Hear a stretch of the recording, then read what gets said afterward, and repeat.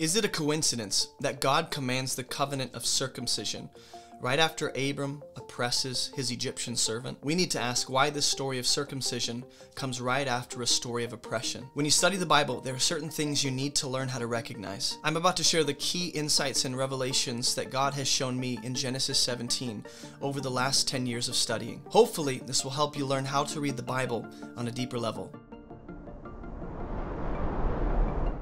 Here we are in Genesis chapter 17. It says, when Abram was 99 years old. The last story ended with Abram being 86, has Ishmael, now he's 99. The Lord appears to Abram. But before we move forward, let's summarize briefly this chapter. God makes a covenant with Abram, and the sign for him and his descendants is the physical mark of circumcision. God promises a son through Sarah. Abram obeys God's command by circumcising all the males in his household. And now we find our way through Genesis 17. Abram's 99. God appears and says, I am God Almighty. Walk before me and be blameless. We should probably ask what it means to walk before God and be blameless. But I think God will explain. That I may make my covenant between me and you, and may multiply you greatly. God has already made a covenant in chapter 15 with Abram, where God cut a covenant. But now Abram has to walk before God and be blameless in verse 1. And it seems as though that's required in order for God to make a covenant with him in verse 2. Or is that not the case? Also, it seems as though Abram's descendants multiplying depends on whether or not Abram will walk before God and be blameless. But let's hold on to those questions. Hopefully they'll be answered throughout this chapter. Then Abram fell on his face, and God said to him, this is a very practical and quick way for Abram to walk before God and be blameless. Let me get on my face. My covenant is with you, Abram, and you shall be the father of a multitude of nations. So is God saying his covenant is officially between him and Abram? Or is he saying that there is a covenant in the midst of them on the table as an offer? And again, these questions I know frustrate people because people don't like asking questions they can't get an immediate answer to, but hopefully as we meditate on Scripture, these things become clearer. Looking at verse 5, no longer shall your name be called Abram. God changes Abram's name. Your name shall be Abraham. For, here's why, I've made you the father of a multitude of nations. I have made you? When did that happen? Abram has not yet acquired the son of promise through Sarah, that being Isaac. So why is God speaking in the present tense about something that has not yet occurred? What you're going to see in verse 4 through 8 is God is listing out the terms and benefits of this covenant, right? And God wants Abram to know, firstly, it is God alone who does this. God gets the credit. God gives him a son. God produces. This doesn't happen by Abram's efforts or Sarah's scheming. God alone makes Abram these things by his grace. He gives him a new name to let him know this is a milestone in your life. This marks a new day for you, and it's going to set you on a new journey. It's almost like a new beginning for Abram. And if God says it's so, reality will eventually match up with God's declarations. So he says, I'll make you exceedingly fruitful, and I will make you into nations. Kings shall come from you. He says that will happen, but right here he says, I have made you the father of a multitude of nations. In other words, it's as good as done, even though you don't yet see the realization of those promises. He says, I will establish my covenant between me and you and your offspring after you throughout their generations for an everlasting covenant. Here's what it means for God to be in covenant with Abram and his people, to be God to you and to your offspring after you. And I will give to you and to your offspring after you the land of your sojournings, all the land of Canaan, for an everlasting possession, and I will be their God. God is claiming Abram's descendants as his own before they ever exist. Before that reality is materialized, God is outlining how this will play out, along with some guidelines and details. So this is part of Abram becoming the father of many nations, or Abraham now. It's that Abraham actually represents them in this covenant, that they're grafted into in that language, to use that language that we use in the new covenant, grafted into Jesus. they're kind of grafted with Abram into this covenant. And I will give to you land, offspring after you. I think I just read this. The land of your sojournings, Canaan, an everlasting possession. So God promises to give land, nations, royalty, offspring, and a future to Abram and his people. And part of God being their God and claiming them is that they get land. And I think this land is a huge part of the equation, and promises that God has given to Abram. That land is a massive part of this whole ordeal. And he says that this is an everlasting possession. Not only is this covenant an everlasting one, like he says here in verse 7, but the possession of the land is an everlasting promise as well. In other words, the nature of the covenant is the same nature of the promises and benefits that come from that covenant, that being the land and descendants and a name and faith and all that stuff. And God said to Abraham, as for you, you shall keep my covenant. So this is what it means for Abraham to walk before God and be blameless, right? This is at least what it involves. You and your offspring after you throughout their generations, this is my covenant. Here's what it means to keep it, right? Which you shall keep between me and you and your offspring after you. Every male among you shall be circumcised. Abraham's responsibility doesn't seem to be what holds the covenant together, but rather is the right and appropriate response to the covenant God has already made and the promises God has already given. In other words, this seems to be a sign of the covenant that already exists and is it's active, rather than this sign of circumcision being the basis of the covenant. Even though the benefits so let's think about this. The benefits of the covenant only apply to those who take the sign of this covenant, which is physical circumcision of the flesh. But that sign is not what holds the covenant together. It's God who makes this. God upholds it. It's on the basis of his grace and character. But if you want to enjoy the benefits of Abram and his household being a part of this covenant, you have to take on the sign. So I have a question. Why does God institute this covenant of circumcision 13 years after Ishmael is born?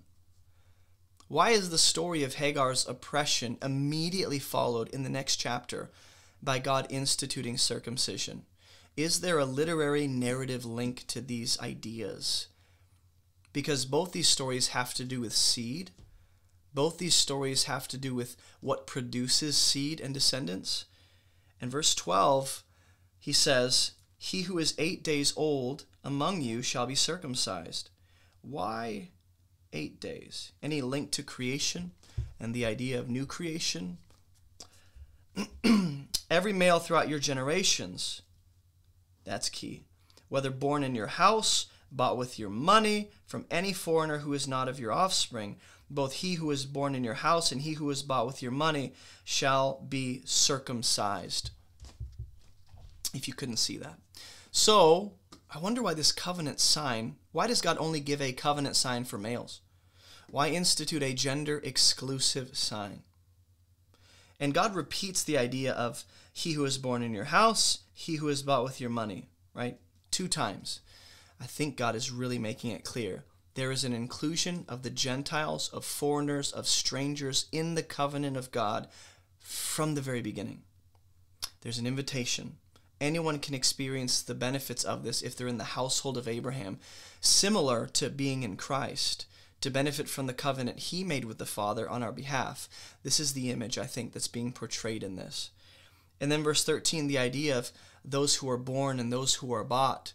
I think God repeats the inclusion of those who are bought along with those who are born because it so strongly foreshadows the gospel message. It's the inclusion of the Gentiles. It's the redemption or purchase of God's people by the blood of Jesus.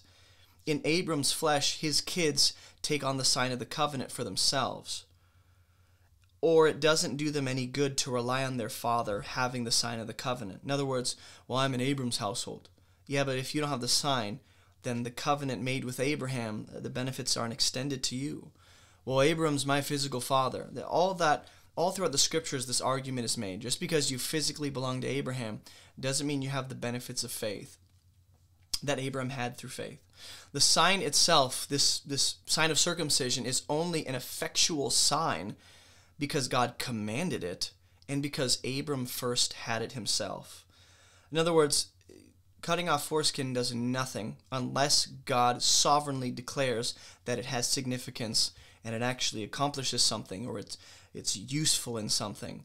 The second thing is that this only matters for Abram's descendants because Abram first took the sign himself as a representative of sorts, like Jesus, taking on our humanity, going through death, breaking out in resurrection power, ascending to the right hand of the Father. Everything that he underwent, we are spiritually baptized into through faith. Any uncircumcised male who is not circumcised in the flesh of his foreskin shall be cut off from his people. He's broken my covenant.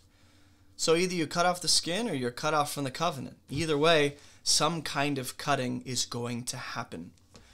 The sign of circumcision is a personal sign of inclusion into the Abrahamic covenant. To be cut off from the covenant is to have never truly belonged in the first place. And one thing we have to ask is, was this sign of circumcision? This goes back to the question of why does this story immediately follow the oppression of Hagar in the last chapter? And I think here's a follow-up question we should ask. Was this sign of circumcision the result of Abram's sin, where they oppressed Hagar and mistreated her? Or was this always God's original plan from the beginning, regardless of Abram's own moral failure? That's something we have to ask, because there seems to be at least a connection between the reproductive organ being cut and Abram oppressing Hagar, the servant, in that manner, and almost making her produce their offspring. God said to Abraham, "As for Sarah your wife, you shall not call her name Sarah, but Sarai, but Sarah shall be her name." So part of God giving this covenant of circumcision involves him changing Abraham and Sarah's name. But why? What's the connection? Do they receive new names because this is a new covenant God is making? It's a new way of life. It's a new journey. Or is there something else happening? I think verse 16 will clarify. "I will bless her, and moreover, I will give you a son by her." It's interesting that God does not give old Abram a son. He gives Abraham a son. And he doesn't give Sarai a son. He gives Sarah a son, almost like it's an image of this new identity, this new name being a prerequisite and a requirement for the blessings God wants to bestow on them. He says, "I'll bless her, and she shall become nations. Kings of peoples shall come from her." Hey, if you don't know me, my name is Jason, and I have some free gifts for you on our website at abovereproachministry.com. Maybe you want to learn how to study the Bible. We have free Bible classes just for you. Are you maybe a newer believer? Go ahead and check out our Christianity 101 Foundations course. Maybe you hate videos. Well, we have a podcast, so you can listen to all of our messages on whatever podcast platform you prefer. Maybe you want to join or start a discussion group. Check out our map of all the current armed discussion groups all around the world. And do you maybe live near Greenville, South Carolina? If you do, you should check out our church on Friday nights. Visit movementchurchsc.com for more information. And if you'd like to partner with us financially, you can snag a copy of my book, Fruitful, or head over to the donate page and donate through debit or credit card, PayPal, Cash App, Venmo, Patreon, or even mail a check to P.O. Box 509, Inman, South Carolina. And if you want to make a ministry connection, feel free to reach out to me on our website. All right, I know that was a lot, but I'm done. So let's get back to the video. Right, so God blessing Sarah in this context is giving her favor to produce children and multiply. Like we see in Genesis 1, God enables Adam and Eve to be fruitful and multiply. That's the blessing. Then Abraham fell on his face and laughed. We're going to see Sarah laugh also in a few chapters. And said to himself, which seems to imply a kind of doubt or disbelief, "Shall a child be born to a man who's 100 years old?" Here's my question. All throughout the last few chapters, Abraham's getting promises and glimpses into his future and details about his descendants. This whole time, has Abraham been thinking that Ishmael was going to be the vehicle for those things? Because Abraham's response seems to indicate that this entire time he thought it was about Ishmael. Was the sign of circumcision... Actually, I'm going to hold that question. Shall Sarah, who is 90, bear a child? So, obviously, this is not something Abraham has really been considering as a realistic possibility. But back to circumcision. Was the sign of circumcision part of the way God would give Abraham a child? Or is circumcision its own separate idea? Or is circumcision part of how God gives Abraham a child? Or is God merely telling Abram, hey, once you have a son, here's how you mark him as part of the covenant. Here's instruction. And it seems similar to how God, before he gives Israel the promised land, he tells them how to conduct themselves in the land, right? Here's what it looks like to engage in this covenant. It's interesting that this covenant sign God commands has to do with the reproductive organ of Abraham. And now Sarah is fruitful? That seems like a backwards thing to me. Kind of like how Elijah on Mount Carmel is asking for fire to come down, but he tells servants to pour water on the sacrifice first, which I think has its bearings in the Torah. There's reason for that, but it's almost like let's stack the odds against God so it's more impressive. And I wonder if there's a similar thing happening here, because you'd think that cutting the reproductive organ, the foreskin, would bring harm on Abraham's ability to produce a child. Right? Probably primitive science didn't yet know what we know, so from their vantage point, this would seem counterintuitive. And yet God brings fruitfulness in life through what appears to be the counter opposite of what would bring life, which I think is gospel, has gospel all over it. Sounds like the death of Jesus, him being cut off from the land of the living, being the means by which God gives us life, through him undergoing death and resurrection and looking like he's failed. He offers eternal life through that mechanism and through that sacrifice. It seems backwards, right? But we serve a God who does things that looks backwards and produces the opposite. In verse 18, Abraham said, oh, let Ishmael live before you. Abraham's still stuck on Ishmael, who is representing their human effort and what man can produce. And God does not want that. So you're getting a flavor for how Abram has really been thinking this whole time about all the promises and what God would do. And he's like, seems as though this whole time Abraham has thought Ishmael was the guy. And Abram said to God, let Ishmael live before you. God said, no. No. You ever get that stern no? That's what Abram's getting. Sarah, your wife, shall bear you a son. Remember how it says that Sarah gives Hagar as a wife in the last chapter to Abram? Well, God wants Abram to know, Hagar ain't your wife. Sarah's your wife. She will bear you a son. That's always been the plan. And you shall call his name Isaac. I will establish my covenant with him as an everlasting covenant for his offspring after him. So the covenant God is making with Abraham is continued through who? Ishmael? No, through Isaac. The covenant God specifies extending to Isaac does not seem to be extended to Ishmael. Even though Ishmael will take on the sign of physical circumcision, he's not part of this blessing of fruitfulness and multiplication that ultimately brings about the Messiah and blessing to the Gentiles. God has promised Sarah and Isaac that dimension of the promise, or that dimension of the covenant. As for Ishmael, I've heard you. This is the first time we see... No, this is not the first time. We've already seen Abraham pray for Abimelech, but this is another time we see Abram ask and God regards his prayer. We'll see the same thing with Lot, where Abram intercedes for Sodom and Gomorrah. I've heard you, I've blessed him, and will make him fruitful and multiply him greatly. And what's funny is God already promised Hagar that before Abram ever desired this. He shall father 12 princes, and I will make him into a great nation too. Right? But I will establish my covenant with Isaac. That's what he's going to say. So there's obviously a huge difference between Ishmael and Isaac in the manner of how God relates to them in this covenant context. Isaac will be promised offspring, whom God will make fruitful and bless the nations and bring about the Messiah. Ishmael is not offered that. Sarah shall bear to you at this time next year that son Isaac. When he had finished talking with him, God went up from Abraham. Pause. How did God go up from Abraham? And when we think about what Abram has been seen doing, he's been falling on his face. So we have God going up, Abraham bowing down. Then Abraham took Ishmael, his son, all those born in his house or bought with his money, every male among the men of Abram's house, and he circumcised the flesh of their foreskins that very day. Like Abram did not sit on this for weeks, contemplating, is that really God? This would have been such an incredible demonstration of faith in God's word.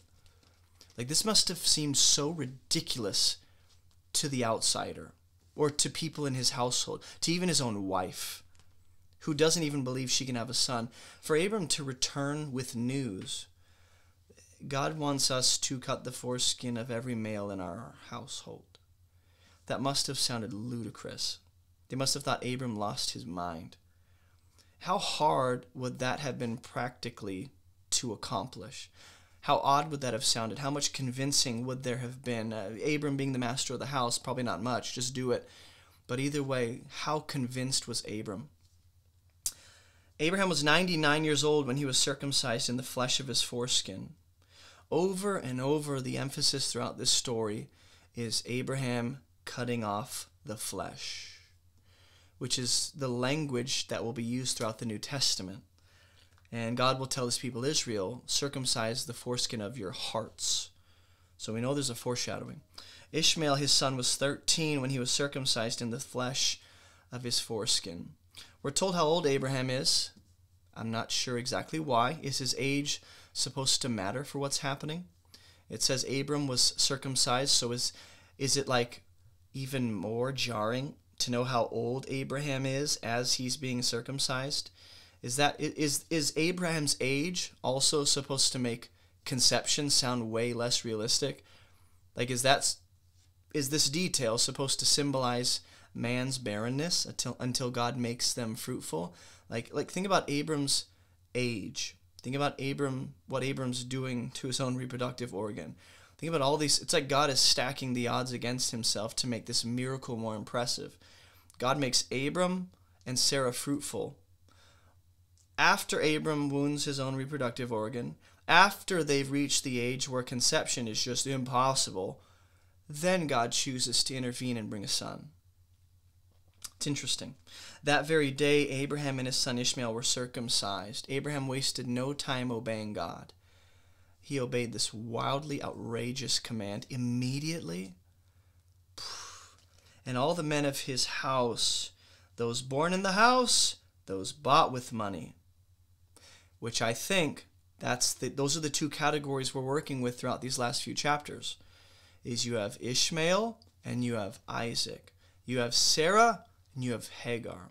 You have those who belong in the house and those who were bought with money, the Egyptian servant Hagar, which I think is supposed to show this all-inclusive nature of God's kingdom and the covenants God makes and the love God has for all people, not just for the descendants of Abraham. So this means it wasn't just for the young men, the foreigner, those who were circumcised, every man in Abraham's house. We know he has enough men to have a small army to take down a few kings. And I wonder what was going through Abraham's head as he stepped out in faith and did this. Obviously, Gentiles are in Abraham's house, and they have a share in this covenant by taking on the sign of the covenant. What's interesting is how much this story emphasizes the foreigner or the stranger bought with money. Considering how we just saw Abraham and Sarah mistreat a foreigner in their household, Hagar, whom they bought with their own money, and they oppressed her, and she's a victim, and God defends her and cares for her and sees her affliction.